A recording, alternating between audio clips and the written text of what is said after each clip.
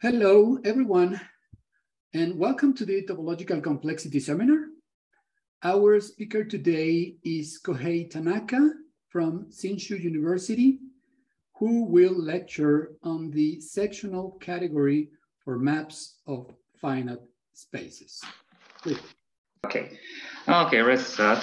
Thank you for the introduction, and thanks the organizers for inviting me and scheduling this seminar at such an unusual time for me. Today, I'm going to talk about sectional category in the setting of non-Hausdorff spaces from a combinatorial viewpoint. My recent research areas are related to topological complexity and health category for combinatorial objects such as simple complexes and finite spaces. Because topological complexity and health category are special cases of sectional category, I want to talk this topic in today's seminar. And here is the overview of today's talk. We first recall some fundamental definitions and properties of finite spaces and sectional category. And next, we consider how to approximate the sectional category of map between simple complexes or regular suitable complexes by the sectional category of map between finite spaces. Finally, we will see some examples of sectional category related to finite spaces. Because our finite spaces are not Hausdorff in general, so some examples behave a little differently from the Hausdorff case. Okay, let's start with some fundamental definitions and property of finite spaces. A finite space, of course, means a topological space with a finite number of points. But that may sound a little strange to topologists who works with nice spaces like CW complexes or manifolds, because a finite space is discrete, right? This is true for Hausdorff spaces or more general T1 spaces. And the first important fact is any finite T1 space must be discrete. So there will be no interest for topologists. So in this talk, we will deal with non-T1 space, non-T1 finite space in general. Of course, these are non-Hausdorff, but we assume our finite spaces to be T0 and connected. T1 and T0 conditions are similar, but T1 is, of course, stronger than T0. And so T1 space is defined as a topological space that any 2 points and each point has an open neighborhood, not including other points. So a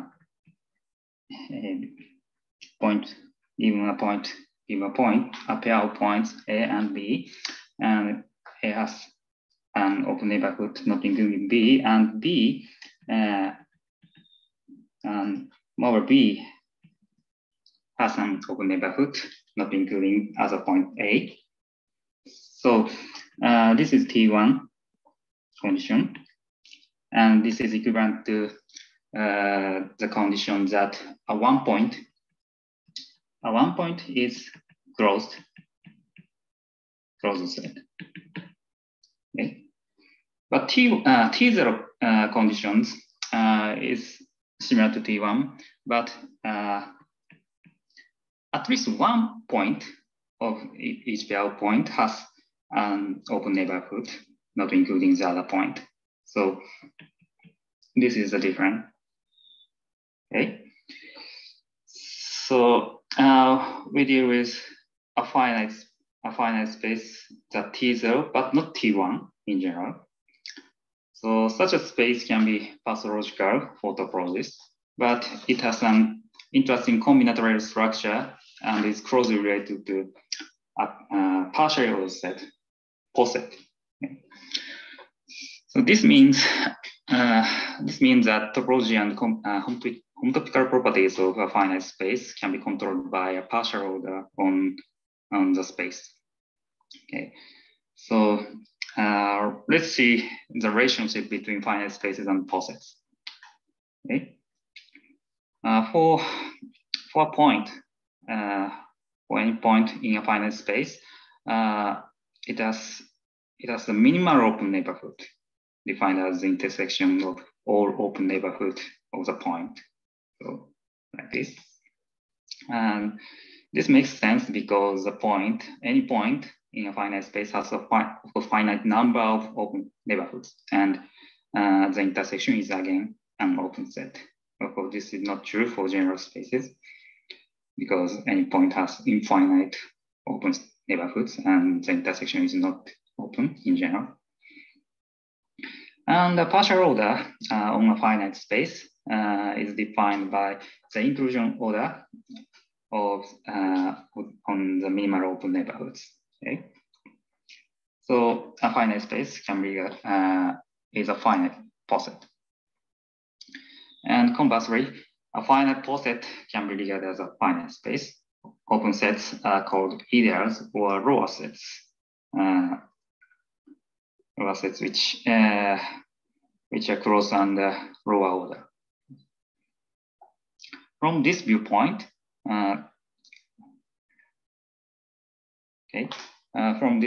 we can identify finite spaces with finite posets. Strictly speaking, these categories of finite posets and finite spaces are isomorphic. A map between finite spaces is continuous if and only if it is an order preserving map, that is poset map, you can say. And moreover, we can translate homotopy into the term of poset maps, two continuous maps on finite spaces that order preserving maps are homotopy if and only if we have a finite the sequence of maps connecting between these two maps. Okay, so the bunch of finite space, the bunch of maps between finite spaces, and with these relations, classifying these relations, and the order on the maps of finite spaces defined as the value given by the value on the order. Okay, and homotopy theory of finite spaces was developed by Stone, and I will introduce some of them. So we want to introduce the notion of upbeat point and downbeat point, and beat point. Beat point is an upbeat point or a downbeat point. And beat point is roughly a homotopically reducible point in a finite space. If we have a beat point in a finite space, the space removed a beat point is a deformation retroact of the original space, and these have the same homotopy type. So if P is an upbeat point, and this subspace has a unique maximal point, so we denote such a maximal point Q, and we have a map P to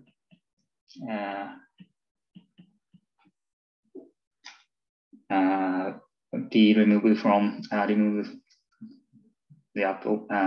upbeat point small p, and we have a map defined by P to the unique maximal point Q. So this is an order preserving map, and this is a homotopy inverse of the inclusion. So we have a deformation retroact to the removed to the space remove the beat points. Okay, and so so we obtain So we obtain a smallest subspace having no bit points by successfully removing bit points in a finite space without changing the homotopy type. This is called a core. So and we call a finite space is minimal if it has no bit point. So a core is a minimal finite space, which is a deformation product of the original space. Okay. So we have a smallest homotopy type in a finite spaces. And the homotopy types of finite space are completely classified by cores. So two finite spaces are homotopy equivalent if and or if they have isomorphic cores. So especially a finite space is contractible if and or if the core consists of a single point. So we can remove bit points one by one, and finally only one point left. So this is equivalent to the condition contractible.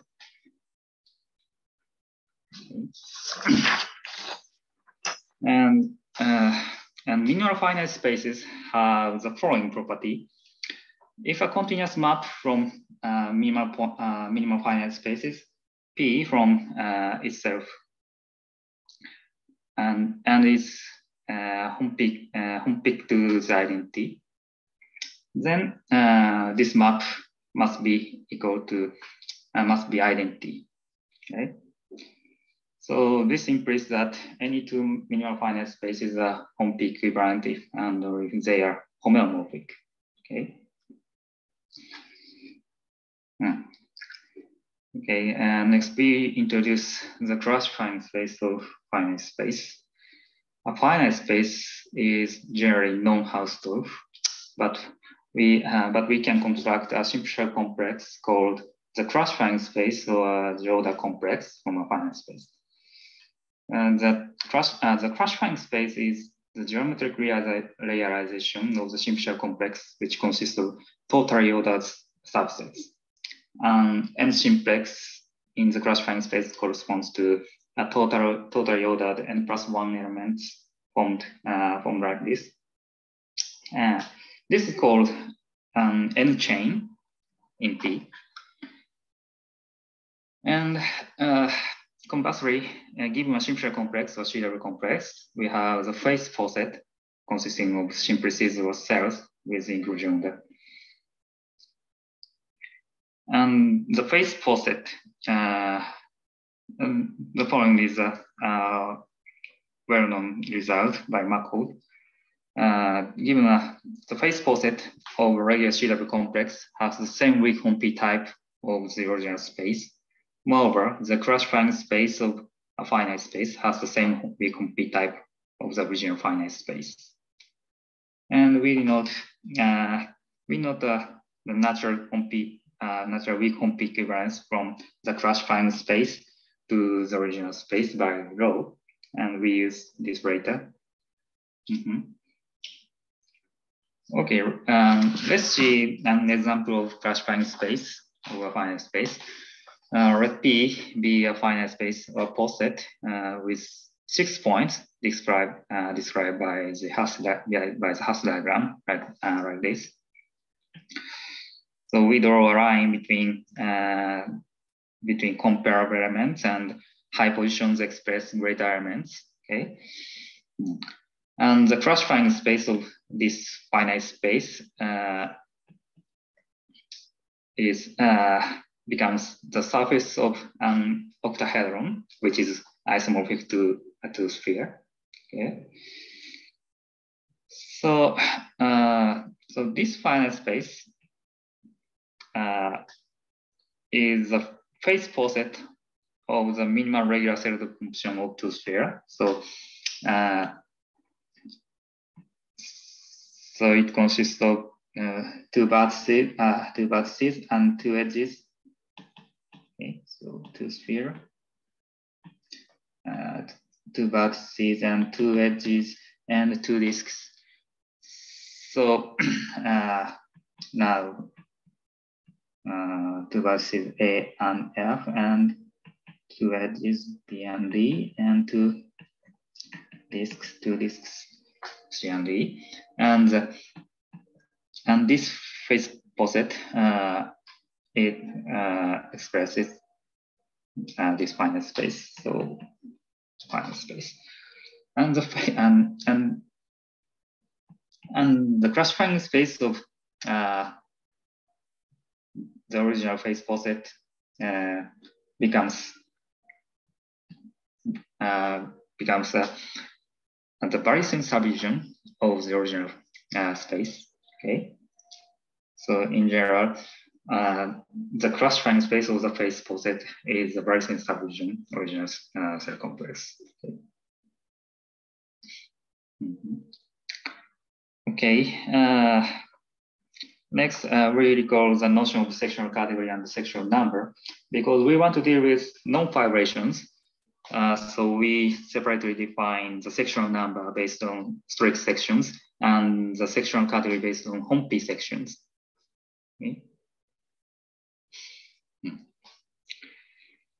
So the sectional number of a map is defined as one less than the smallest size of open cover of the base space, where each open set admits a strict section of the map. So if no such number exists, we denote sectional number is infinite. Okay. Similarly, the sectional category is defined using homotopy sections instead of strict sections. Okay. And clearly, the sectional category is smaller than or equal to the sectional number, and these are equal if for fibrations. Okay.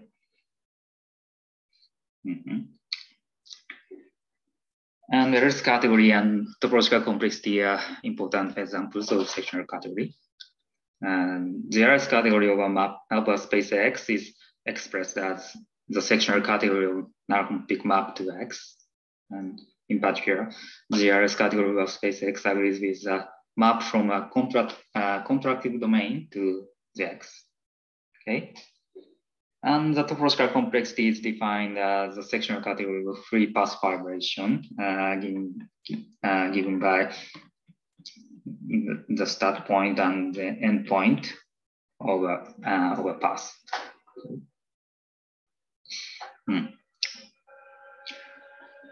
Okay, and an important property of sectional category, the sectional category of a map is always smaller than or equal to the rest category of the codomain space. Okay, so for any map F each X, we have sectional category F is smaller than or equal to cat X. Okay, this is true even in finite spaces. This is already true. Okay, now the preliminaries are over. Let's move on to the next topic about sectional category of maps between finite spaces.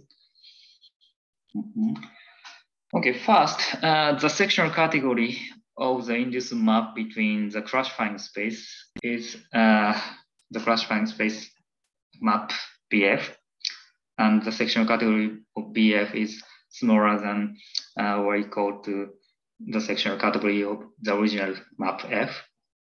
Okay. This inequality holds because this is because a small amount of open sets in a finite space. Okay, a finite space has a finite number of open sets and open covers, while the classifying space is of course Hausdorff and has infinite open sets. So we can choose open cover flexibly, but a finite space has only finite open cover. So this inequality holds. Moreover, this inequality can be strict, and the difference between them can be arbitrarily large. So also the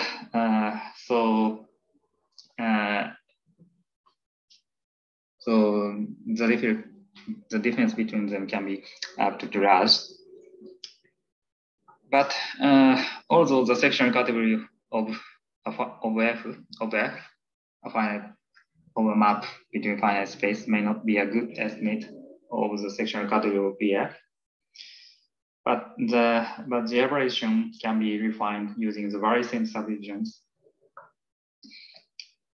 And here, the barycentric subdivision of a finite space consists of chains with the inclusion of that. In other words, SDP is defined as the phase poset of the classifying space. Okay? So SDP consists of totally ordered subsets of P, and is equipped with a natural map, natural weak P equivalence map, tau, and from SDP to P, sending a chain to the greatest element, the last element, Pn. So we also use this map later. And we also define the case barycentric subdivision inductively, so like this. And the map from the case subdivision to the original space as a foreign composition of those maps. Okay.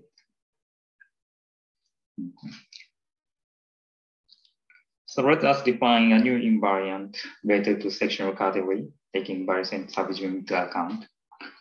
We consider the smallest number of open sets covering the case barycentric subdivision of Q. So open covering of SDKQ, satisfying the condition like this. Okay. So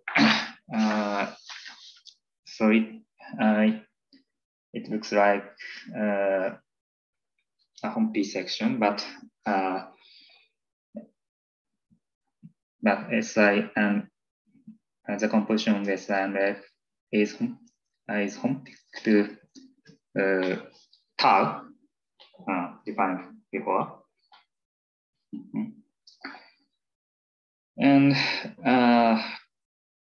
find K equals 0. In this case, this agrees with the standard sectional category of F. And we call this invariant case sectional category for convenience. And the following are fundamental properties of the case sectional category. First, if K becomes larger, then the case sectional category becomes smaller. Okay. And the sectional category of BF, the cross-triangle space map, is smaller than the case sectional category for any K. Okay. And furthermore, for sufficiently large K, these are equal. This proof of the proof of this theorem is essentially based on the classical simplicial approximation theorem. I have shown some similar results for topological complexity and various category, but the original idea came from the Gonzalez work for simplicial version of topological complexity. So many ideas in this talk were inspired by his and his collaborators' works. Thanks. I would like to thank them here. Anyway, let's turn to the final topic. First, we compute the sectional category of the. Can I ask a question? A question. Okay. This is related to this natural map tau from the subdivision of the poset to the poset. I wonder if this map is some kind of adjoint or co-adjoint to some other. It has the form of an adjoint map. Adjoint map.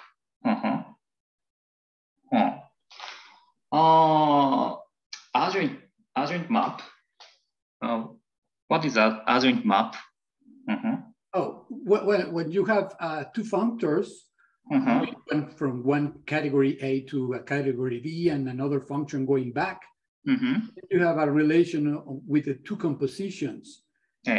Essentially, when you have that you can, let's see, if you can go from the double, from if the functors are F and G, then you have an equality between that from F, G of some object into some other thing, and when you move the functor from one side to the other. This is okay. In this case, posets to the Shimshire complex, the phase poset punctor and the Krashevan space punctor adjoint, and the tau is the natural adjoint map. Okay. Okay. It's very nice suggestion, and yes. Yes. Yes. I did not consider such idea, but I think it's very interesting, and we can extend such general idea. So it might be useful in some other group or some other later developments. Okay, thank you. Okay. Okay, so we introduced some example of sectional category or maps between finite spaces. So, first we compute the sectional category of the weak Homp equivalence row introduced before, and associated with the cross-finite space or finite space. So we will consider Homp sections of row, but the continuous map from a finite space to a T1 space must be constant. So hence, if we have a Homp section of row, or more generally a continuous map from a T1 space to a finite space B, then the inclusion from an open set to P must be non-Hompic. Okay, so this implies that the sectional category of row equals to zeroth category of P. Okay, so if we have Homp section, so it must be non-Hompic. So sectional category row is just cat P. Okay. Therefore, the zeroth category of a finite space is expressed as the sectional category of a weak Homp equivalence. This fact looks slightly strange in the setting of nice space like CW complexes. If P is a CW complex, then a weak Homp equivalence to P has a global Homp section by the Whitehead theorem. Hence, the sectional category of a weak Homp equivalence in CW complexes must be zero, not equal to zeroth category of the common domain. Of course, if the common domain is not contractible. So this happens in finite space, not general space. Okay, so this is the first example, and second example. We next see the sectional number and sectional category of tau associated to the barycentric subdivision. Okay. So but the next proposition suggests that that it is difficult to construct strict section of tau. Okay. So the sectional number of tau is zero if P has no lower branch. Lower branch means denotes a torque like this. So so in the Hasse diagram, so it is expressed as something like that. Okay. So if P has not including such tuple, then sectional category of tau is 0, and otherwise the sectional category of tau is infinite. Okay. So if a finite space P has no such a lower branch, so the Hasse diagram of P can be described as a tree like this. So so growing up branch. So a tree, something like that. So it has no lower branch. And any point, so any point here in P, so any point A, we have a unique maximal chain. So that is like that. So we have a maximal chain ending at A. So this gives a strict section of tau. So it gives P2 SDP, something like that. So strict section. This maximal chain is, let's say, okay. So this is the strict section of tau, and we can construct a strict section of tau. Okay. And hi, could I ask a question, please? Hi. So, okay. Isn't it true that the category has a bound by minimal elements in a finite poset? So you're saying that if it has a minimum element, then the category is 0.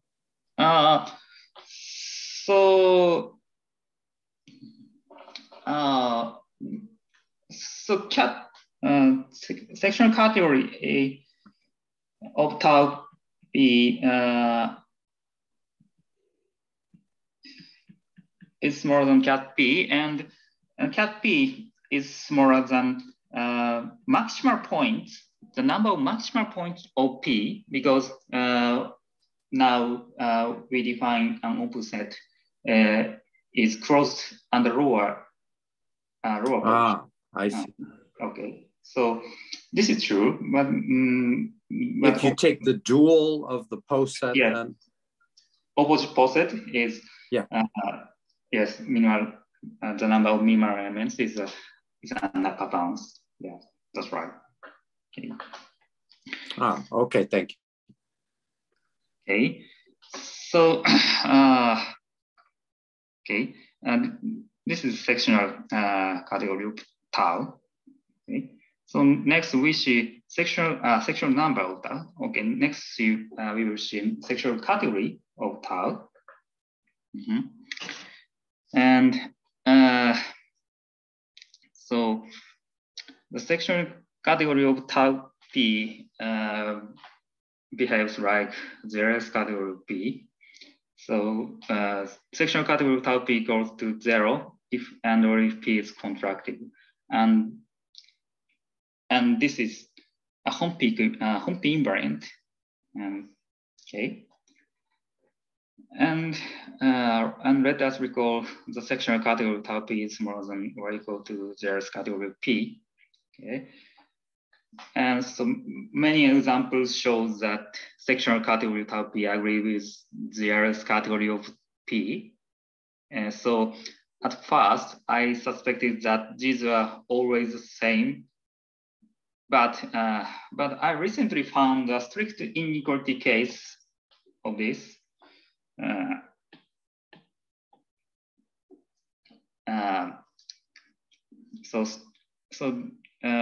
There is a case that the inequality is strict. I want to introduce this example. So there is a finite space P such that there's the L's category is 2, while the sectional category of tau is 1. This example explains the phase poset of a simpler decomposition of a torus. So, both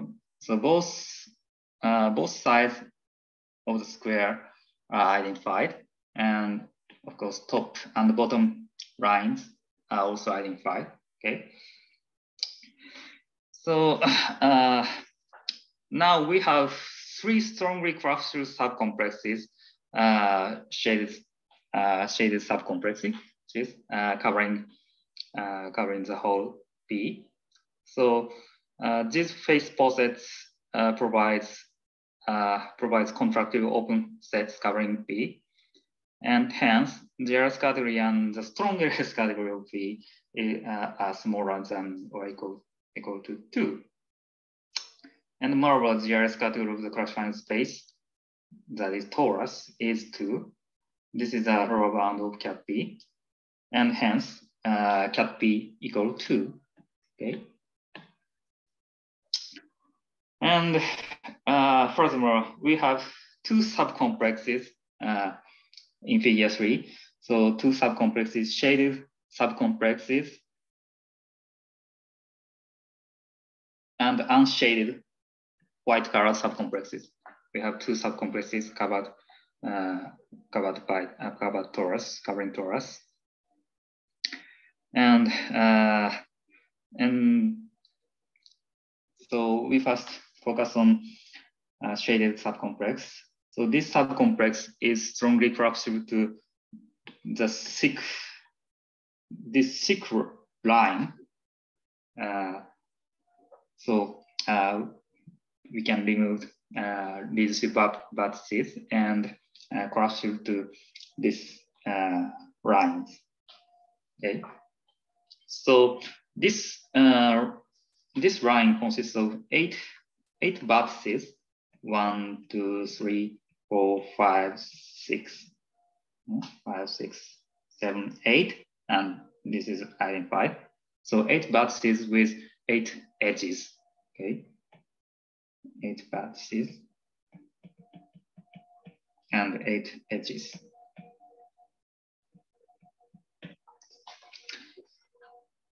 And the diagonal. So this diagonal consists of 1, 2, 3, 4 vertices and 4 edges. Okay, so the barycentric subdivision of the diagonal line consists of 8 points and 8 edges. Okay, so we can so there's natural ending from this thick line to the subdivision of the diagonal. Okay, so we have a map. We have a map from such. So let us denote this shaded complex K. So K is strongly clustered to L, and L is naturally identified with the delta, the barycentric subdivision delta, the diagonal, and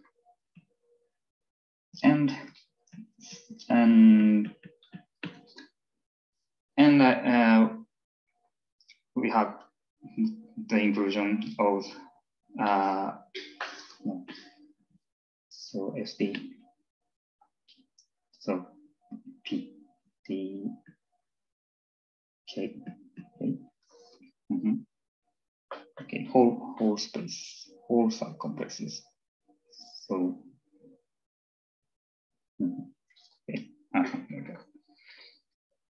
okay, so this thick line can be embedded into the diagonal in SDP. So hence we have homotopy section of tau p. And so if we have taking the phase posets, so we have homotopy section of tau.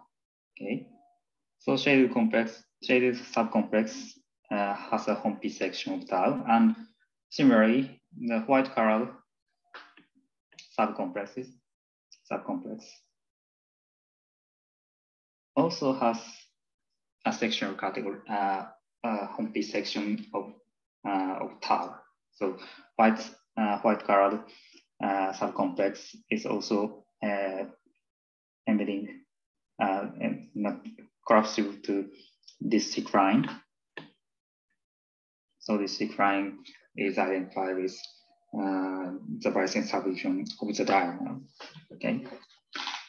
So this case is this finite space has there's category 2 and the sectional category 1.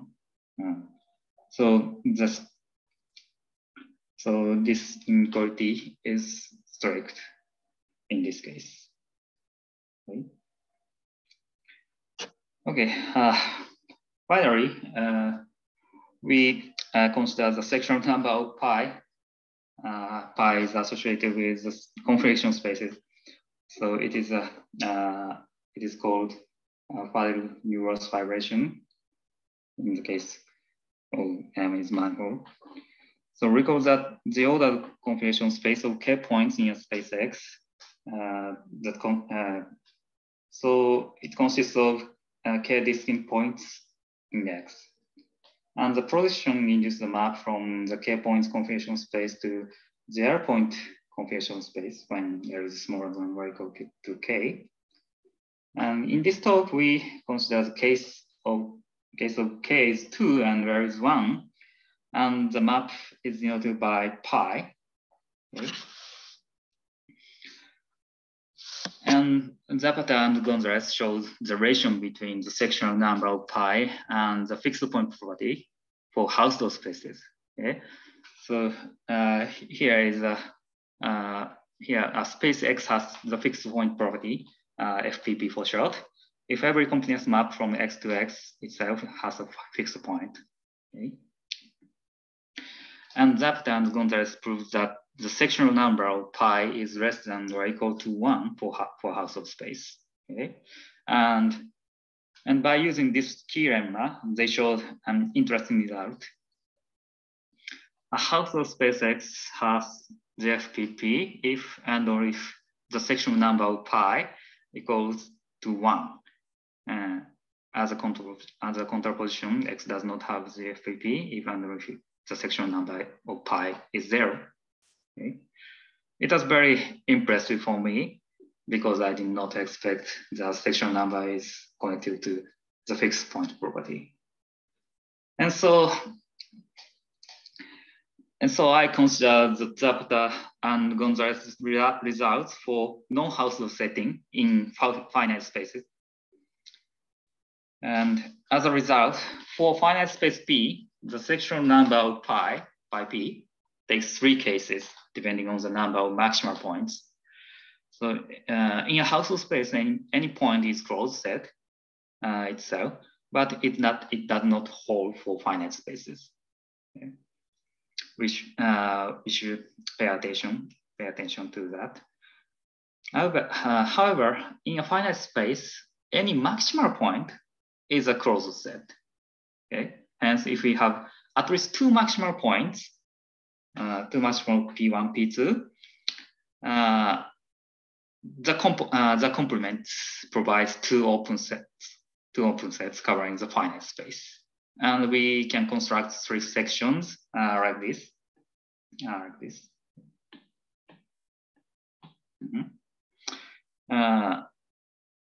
Hence, the sectional number is less than or equal to 1 in this case.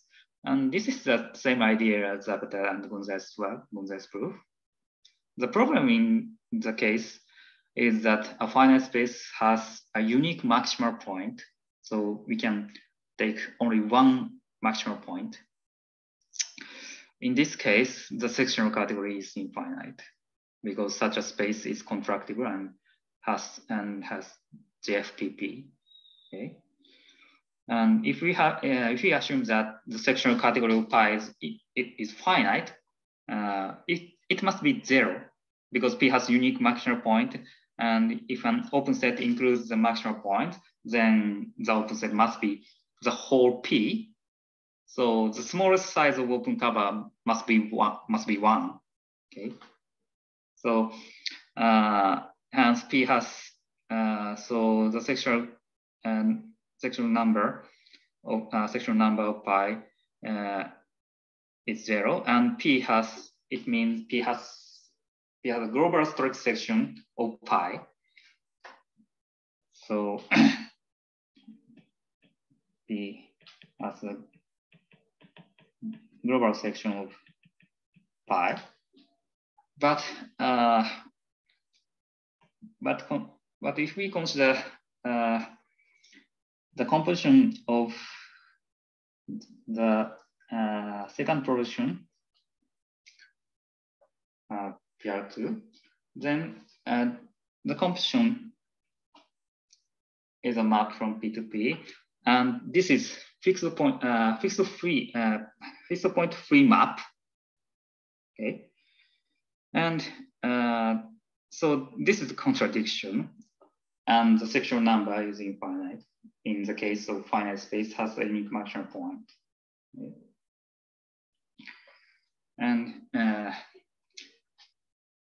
And we can show the following theorem: a finite space P has JFPP if and only if the sectional number of pi is 1 or infinite. Okay, so this is my result, and thank you for listening. Thank you very much.